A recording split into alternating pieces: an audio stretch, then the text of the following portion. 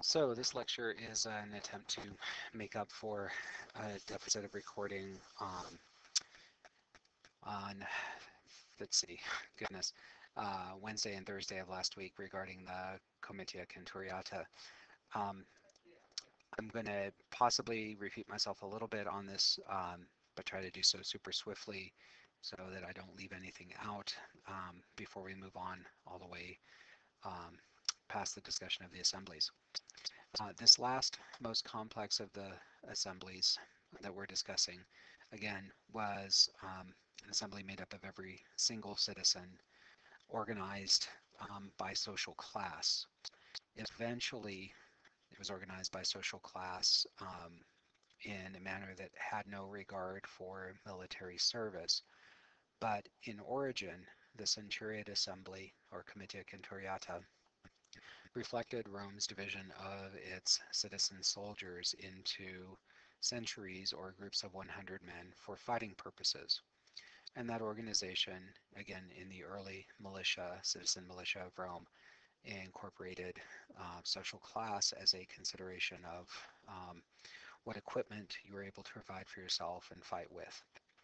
So early on, resulting from the organization of Rome's military, but eventually being rather separate from practical military matters and instead focusing purely on social class um, with its categories of wealth and political experience as determining factors in which century an individual belonged.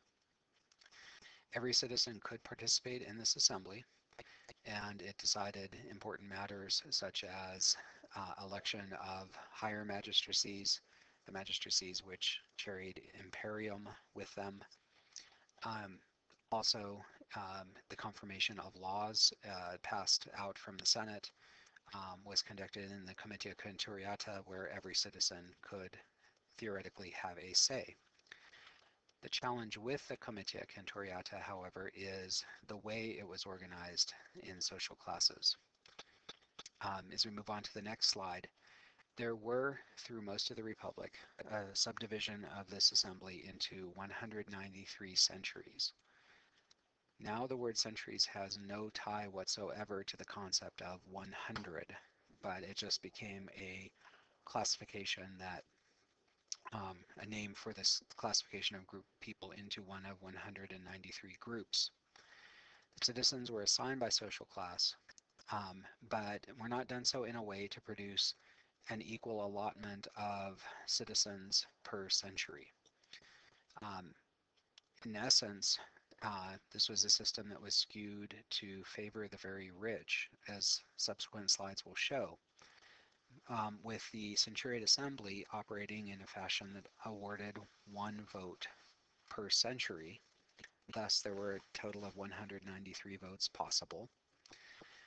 But because fewer higher social class citizens were assigned to each century, and more lower class citizens were assigned to each century at the lower end of the social ladder, this created an imbalance that gave more proportional power to the citizens of higher social classes.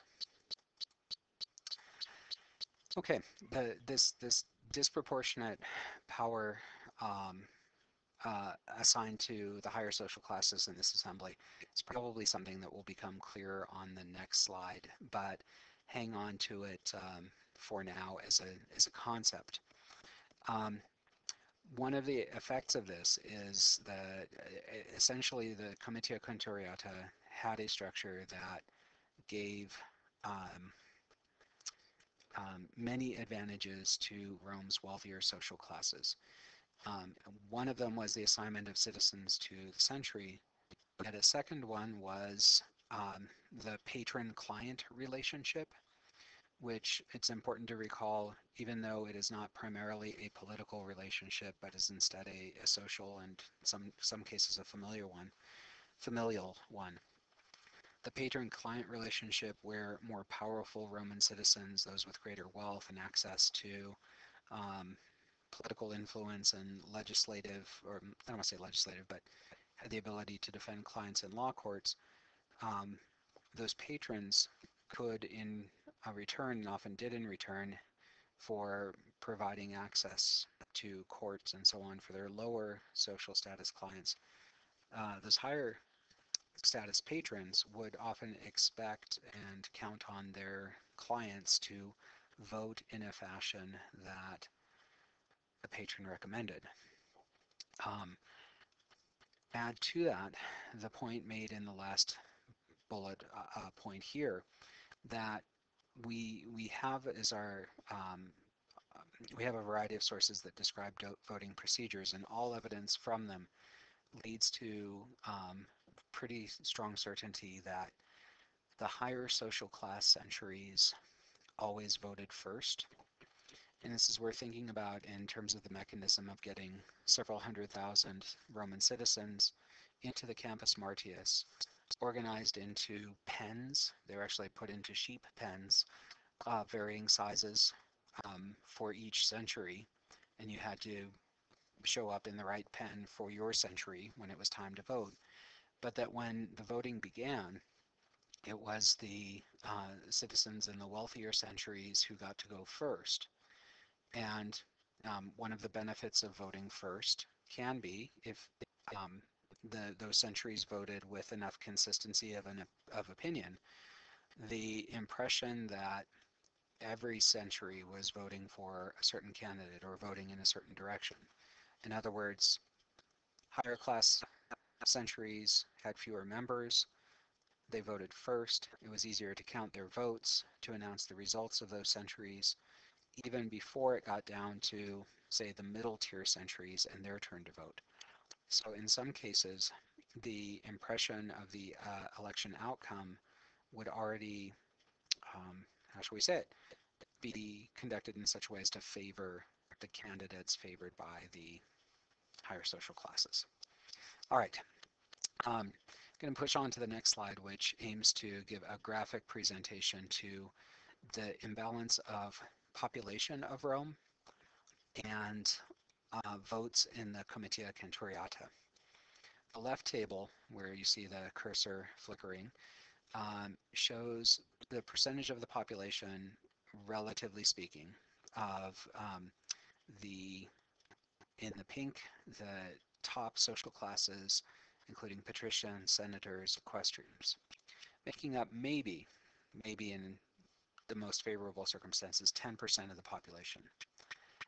Below them, next 20% of the population represents wealthy plebeians. Remember, plebeian doesn't mean dirt poor. Proletariat means dirt poor.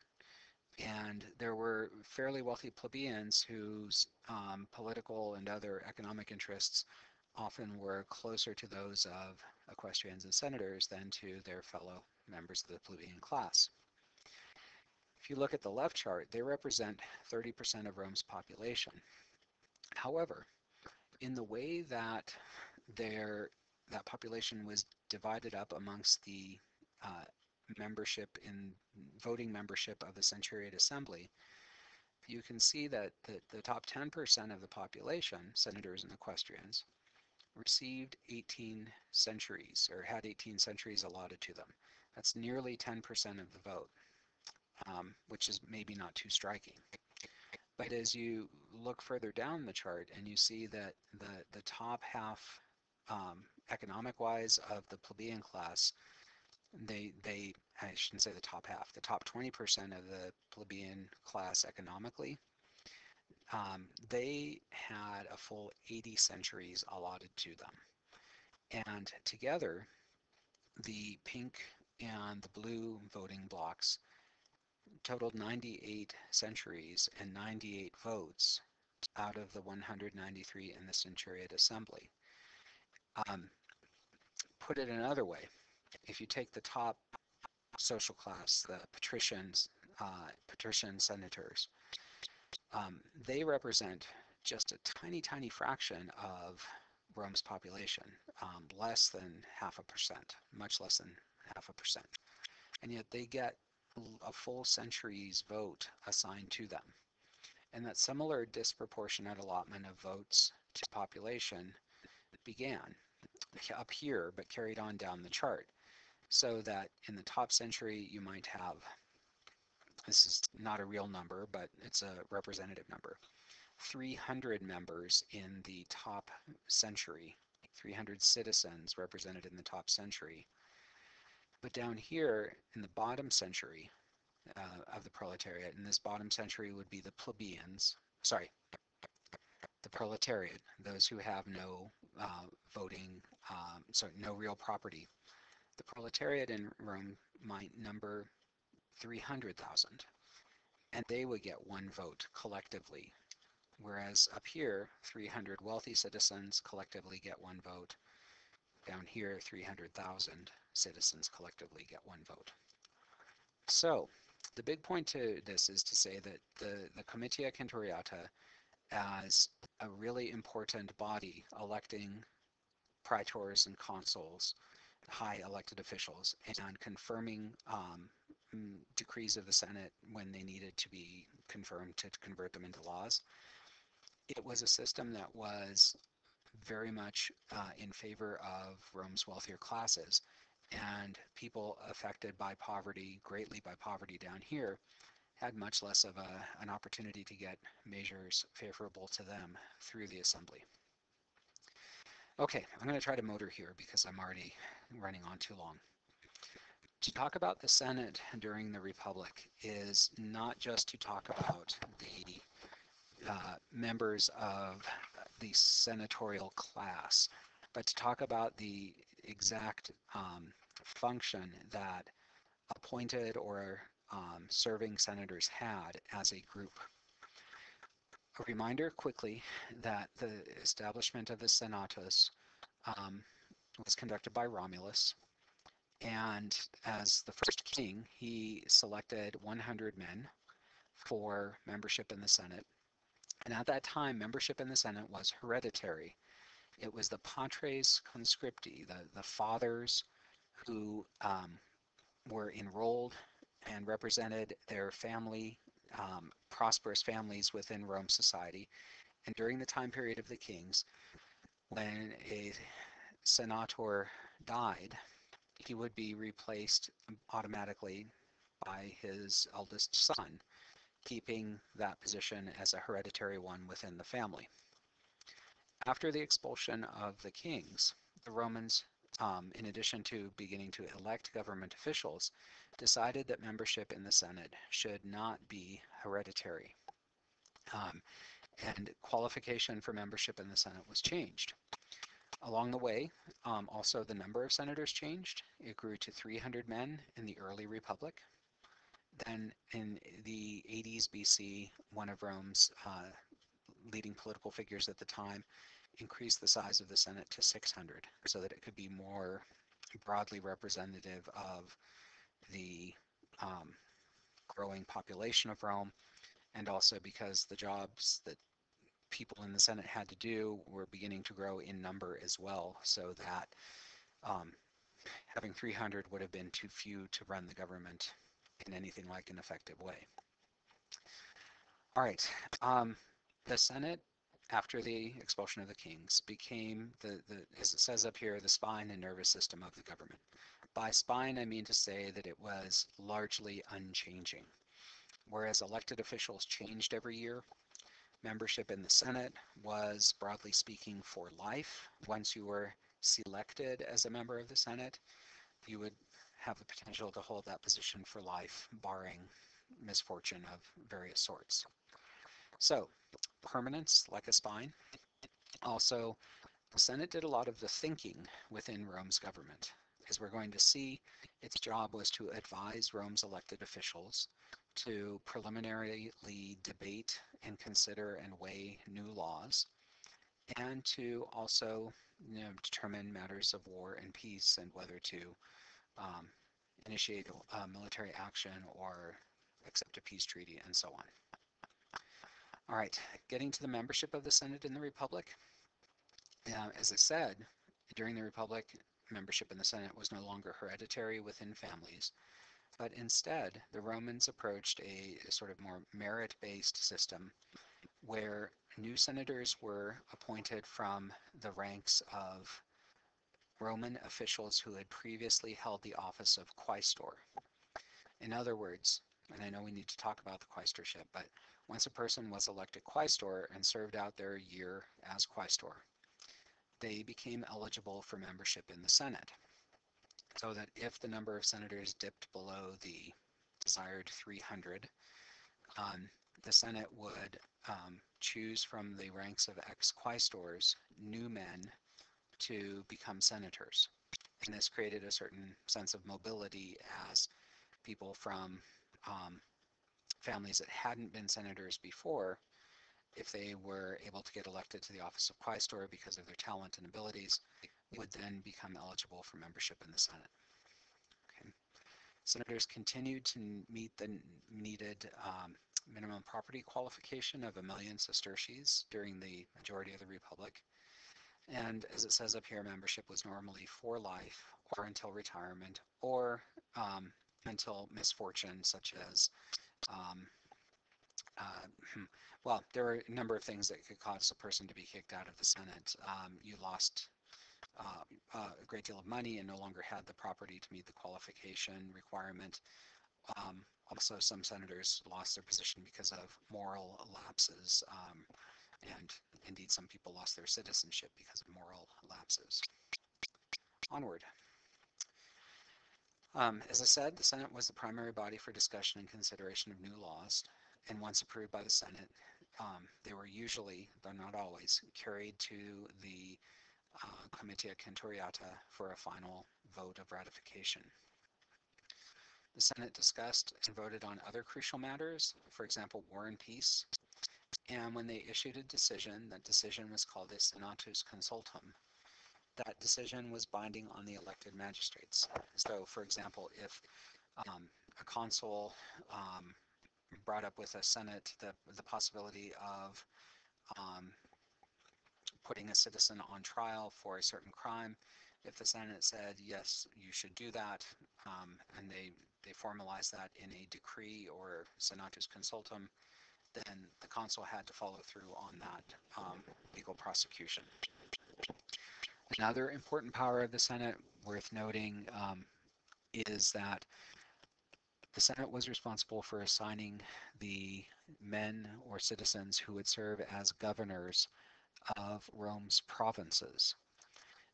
They regularly chose ex-consuls, people who had held the position of consul and filled it well, or ex-praetors, those who had been elected to the office of praetor and again performed it admirably. They were assigned to act as governors of Rome's provinces. And the specific term that was used, if it was an ex-consul, when he was governor of a certain province, he was known as a proconsul because he's acting pro consula in place of a consul. And similarly, if an ex-praetor is elected governor of, say, Macedonia, that governor would be the pro-praetor or pro-praetoria of Macedonia, acting with the authority of a praetor in place of a praetor in his province. All right, onwards. Magistracies. Magistracies are, broadly speaking, elected offices. In some cases, you can be appointed as a magistrate in ancient Rome.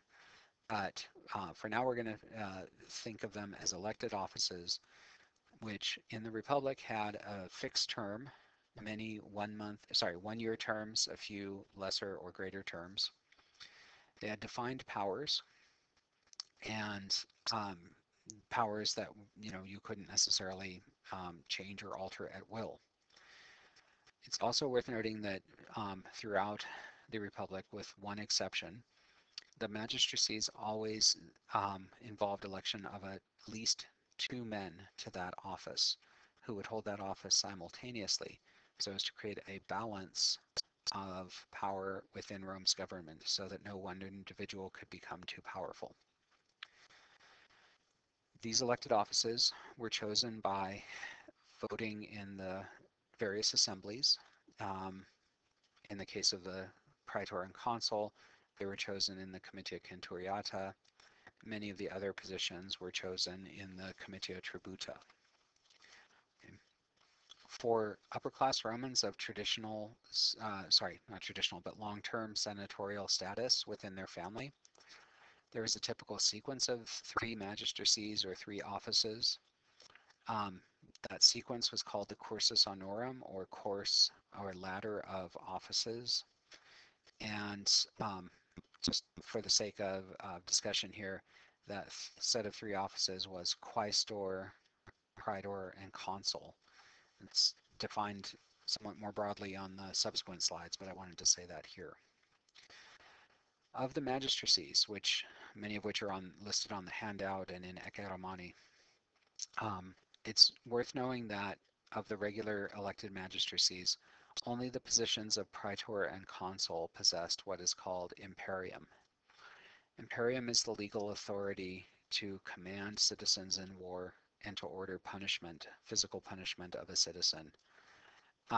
Imperium basically translates into the power of life or death, or the ability to substantially alter a person's life by, say, for example, confiscating their property, stripping them of citizenship, and so on.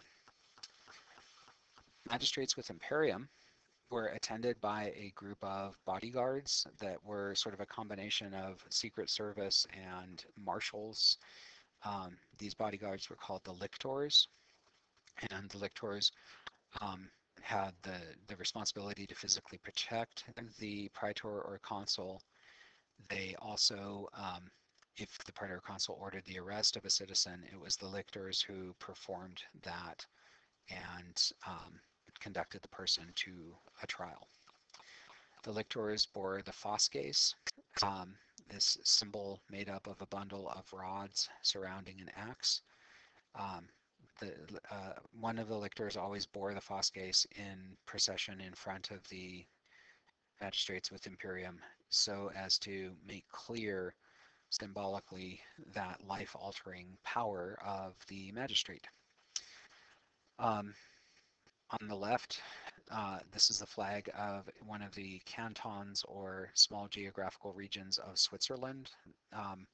Switzerland, long controlled by the Romans. Anyway, one of the regions of that country chose the fasces as the symbol of their canton or district. Within the flag of the state of Colorado, you can also see a representation of the fasces, which for many governments after the Romans came to symbolize the legal authority and control that government can exercise over its citizens. In ancient Rome, it is thought that the bundle of rods, greater in number than the single axe in the middle, represented the combined power of the magistrates to physically punish with a beating or a whipping, thus the rods, a citizen who broke the laws, and that type of punishment would happen much more frequently and in greater number than punishment by death, represented by the axe, which is bound in the center and is sort of represented as an option of least resort.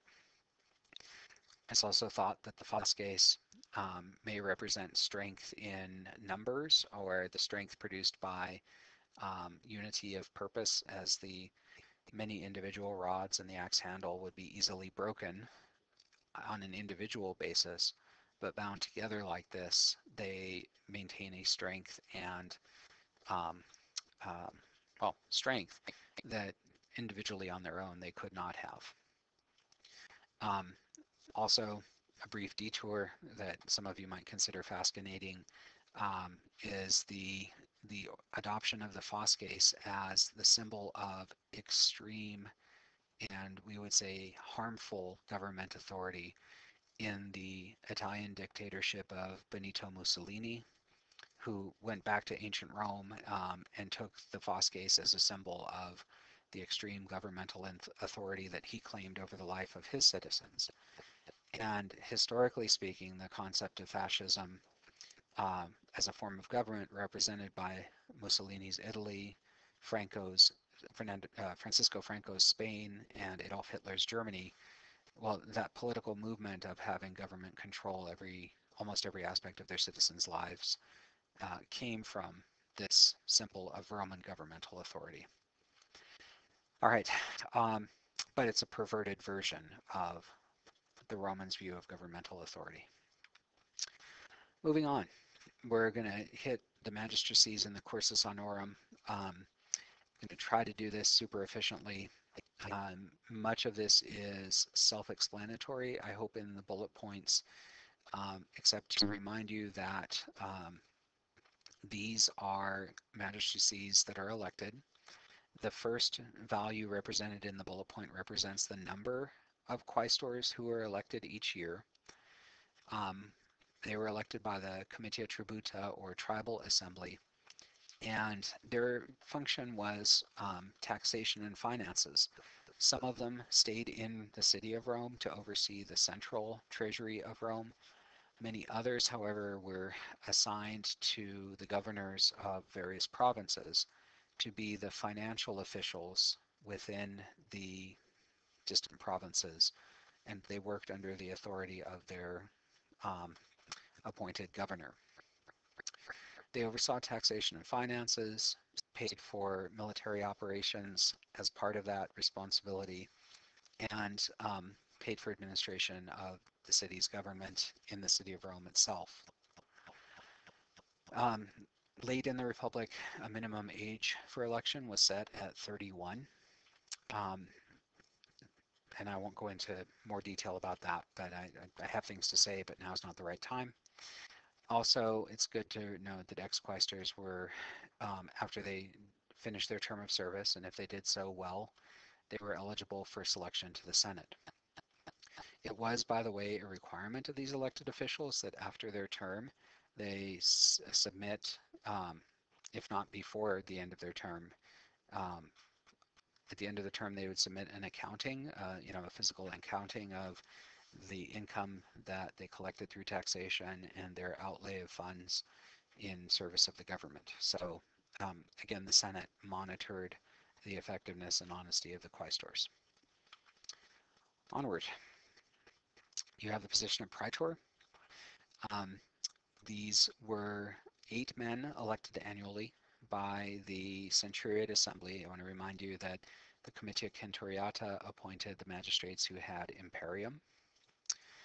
They, praetors, primarily had a judicial function. They oversaw the operation of the judicial system.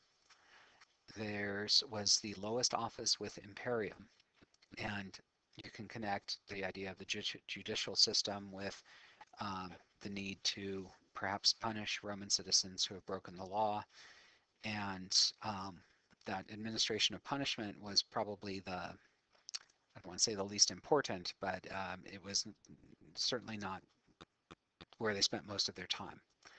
Indeed, they spent most of their time convening juries, which often were as large as 500 men. And so getting 500 men organized to sit in a jury and to hear a trial that might spread over 3 days requires some strong logistics.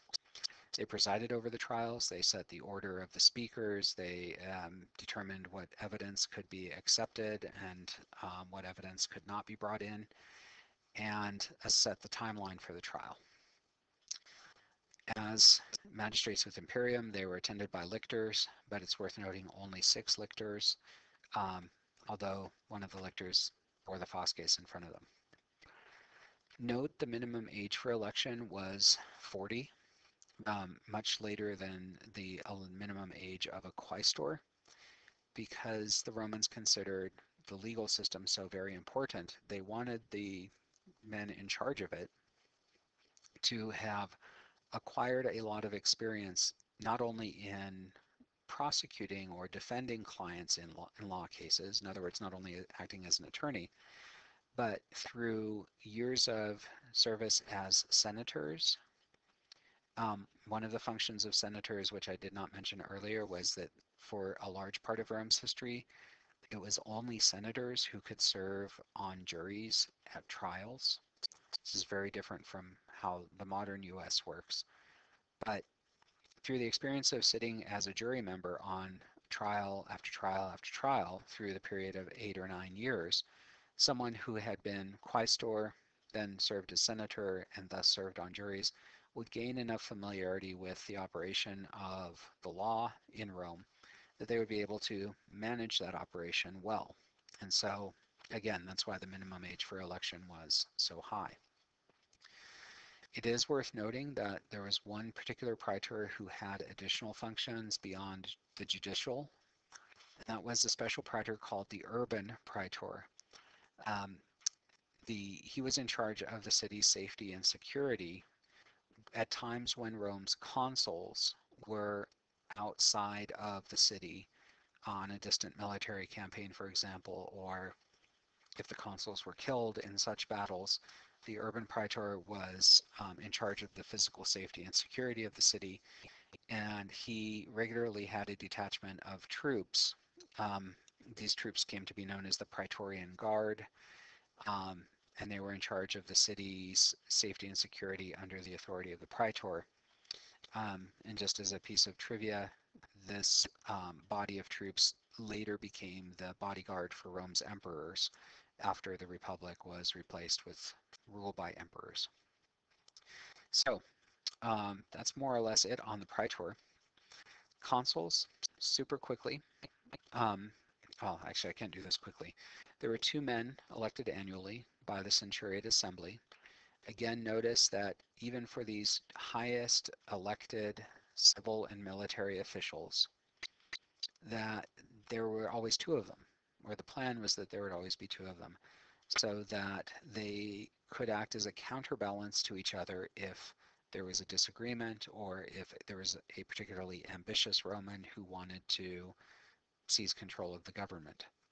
The Romans had had so much of rule by one man, so much rule by kings, that they did not want to have that circumstance arise again.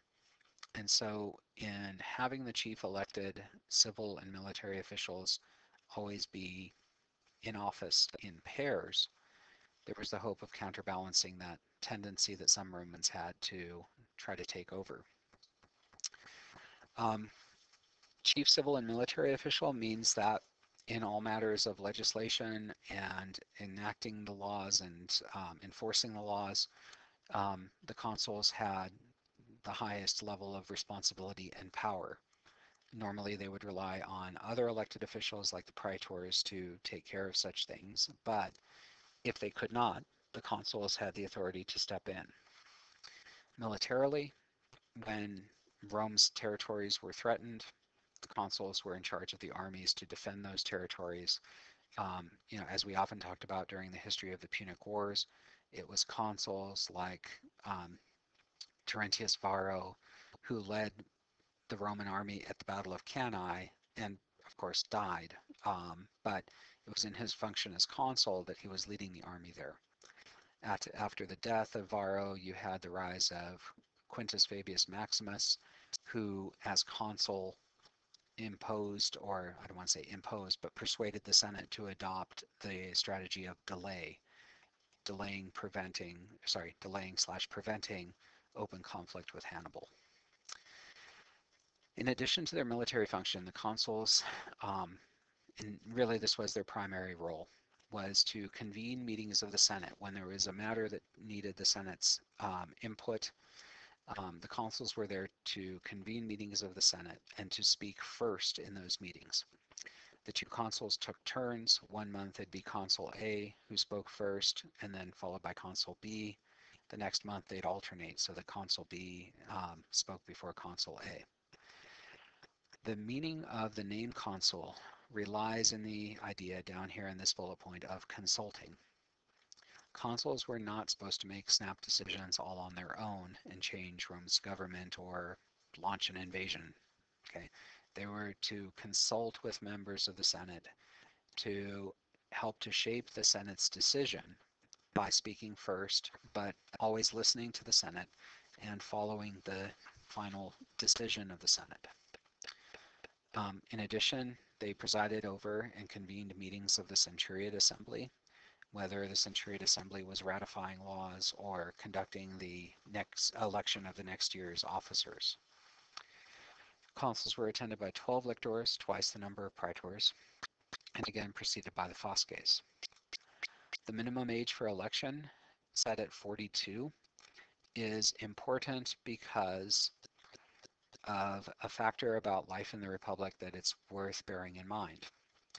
The Romans were, I'll use the word allergic The Romans were allergic to having people in high elected office become professional officers.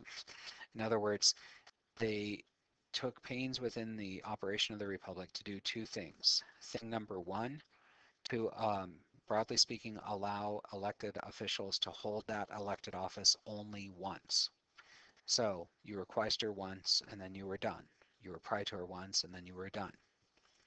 The second way that they tried to prevent people from becoming professional officers was by requiring that a candidate for elected office not be in office, even a lower office, at that point in time.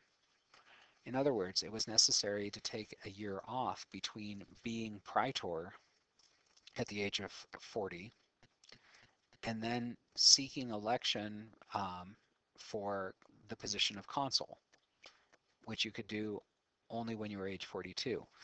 So this forced a year off, and basically the Romans were suspicious of having someone who was holding high office and holding power, having the advantage that that power brings with it when seeking a later office. In Rome, it became, well, I don't want to say this, but in Rome, it eventually happened that some people were able to seek re-election, but that was viewed as wrong and different, which is very much counter to our idea of politics, where congressmen can seek re-election, congresswomen, senators can seek re-election while holding office, or um, someone like our current governor could consider running for election as a senator at the same time that he's the current governor. All right. Um, Last bullet point mentions the fact that it became sort of traditional in Rome to identify years, especially recent years, by the names of the two consuls. So the Romans would say things the year when Cicero and Hybrida were consuls to refer to the year 63 BC. It was simply easier than the other way the Romans had for reckoning years. All right, tribunes of the plebs, super quickly. Um, this was a magistracy, an elected position created after the secession of the plebs to give lower class citizens the ability to protect other lower class citizens. There were 10 elected annually by the tribal assembly, by the comitia tributa. In other words, no patricians, no senators took part in the election of the tribunes of the plebs. And the tribunes of the plebs had themselves to be plebeians. They couldn't be of equestrian or senatorial status. The tribunes had two powers to protect the common people of Rome. One was the power we know as the veto. The Latin word veto means I forbid. And in a meeting of the Senate, if the Senate was considering a law that would be harshly punitive to the common people, a tribune could stand up and simply say, veto, I forbid. And that law could no longer be carried forward for further discussion, or could not, in fact, be a law. It could never pass into the state of being a law. The second power of the tribune was called sacrosanctitas, or sacrosanctus. It was the feature we talked about earlier about how the physical body of a tribune was considered holy and inviolable, and the tribune could place himself between arresting officials and other plebeians to prevent the arrest of that plebeian, for the time being anyway. All right. In Rome's Republic, people who started off being of plebeian status could gain access to higher political office with the position of tribune of the plebs as their starting point. If they came from a non-equestrian, non-prominent senatorial family, but gained a reputation for fairness and justice or effectiveness and honesty as a tribune of the plebs, they might garner enough support eventually to perhaps make a run for quaestor and thus gain access to higher elected office and even senatorial status. Okay. The position of idol will be discussed in a subsequent video, so I'm going to stop talking now.